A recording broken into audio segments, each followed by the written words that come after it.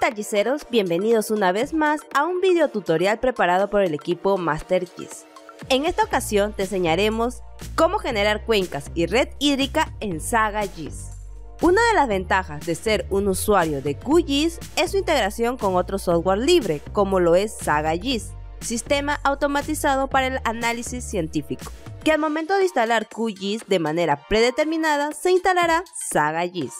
Este software nos permitirá realizar procesos de obtención de cuencas y red hídrica por medio de pocos procesos, a diferencia de otros software GIS. Ahora nos dirigimos al buscador de nuestro ordenador y buscamos SAGA. Hacemos clic y esperemos a que el software abra. Nos pregunta si deseamos un proyecto vacío. OK.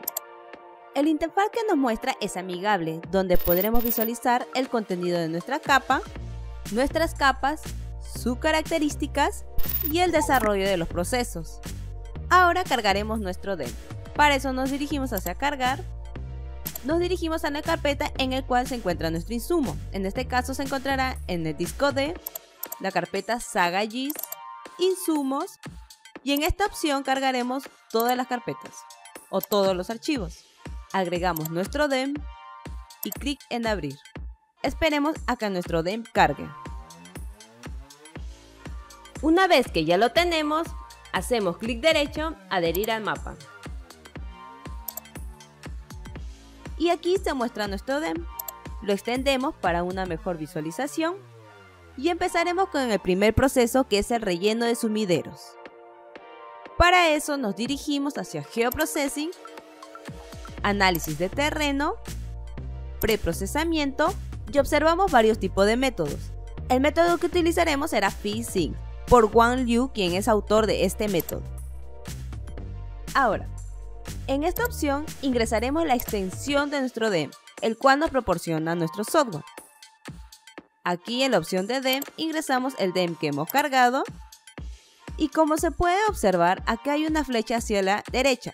En este caso son datos para ingresar, y hacia la izquierda son datos como resultado. Una vez que hemos ingresado nuestro DEM, haremos clic en OK. Esperemos a que el proceso culmine y nos muestra que la ejecución ha sido exitosa.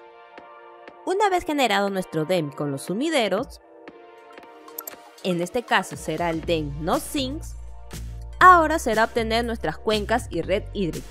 Para eso nos dirigimos nuevamente hacia Geoprocessing, Análisis de terreno, y en esta opción será Canales. Seleccionamos la opción que indicamos y se nos muestra esta pantalla. Nuevamente agregamos la extensión. Ahora agregamos nuestro DEM, el cual hemos rellenado los sumideros, en este caso DEM no sync. Y como se mencionó anteriormente, las flechas hacia la derecha son datos para ingresar y hacia la izquierda son los resultados que nos emitirá. Ahora, en opciones, va a depender del nivel de detalle del drenaje que deseamos. En este caso trabajaremos con el valor 5, que corresponde a un nivel secundario. Clic en OK. Esperamos a que el proceso culmine. Esto dependerá de la extensión del área que trabajemos.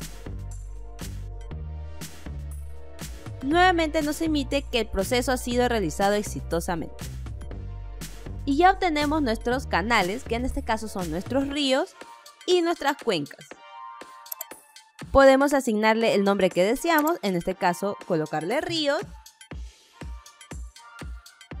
En la opción de cuencas también podemos asignar el nombre de cuencas. Y le asignaremos una transparencia del 50% para que se pueda visualizar correctamente con los ríos. Clic en aplicar. Ahora, para que se muestre nuestro visor de mapa, hacemos clic derecho y adherir a nuestro mapa. Al DEM en el cual estamos trabajando, clic en OK. Y aquí se muestra nuestra red hídrica que hemos generado. Podemos asignarle un color azul. Aplicar. Y se puede acá visualizar de una forma más resaltante, o tal vez otro color que se pueda dar contraste. En este caso lo dejaremos en un color púrpura para que se pueda visualizar, solo para la visualización. Y nuestras cuencas.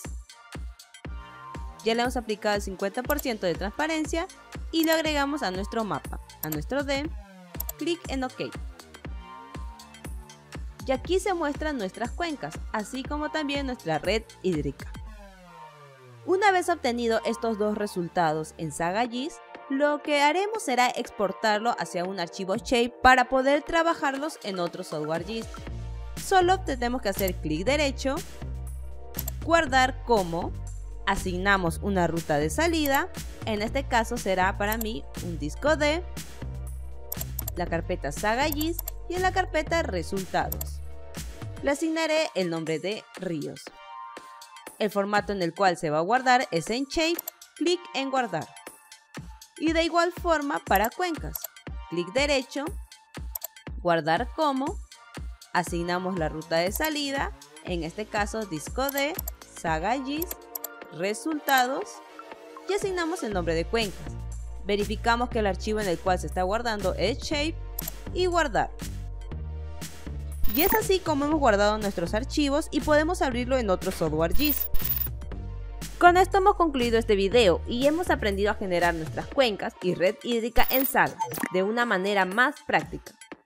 Gracias por ver este video y si te interesa saber más sobre QGIS u otros programas, te invitamos a llevar nuestros cursos online. También puedes seguirnos en nuestras redes sociales. Toda la información estará en la descripción del video. Un saludo a todos y nos vemos en un próximo tutorial.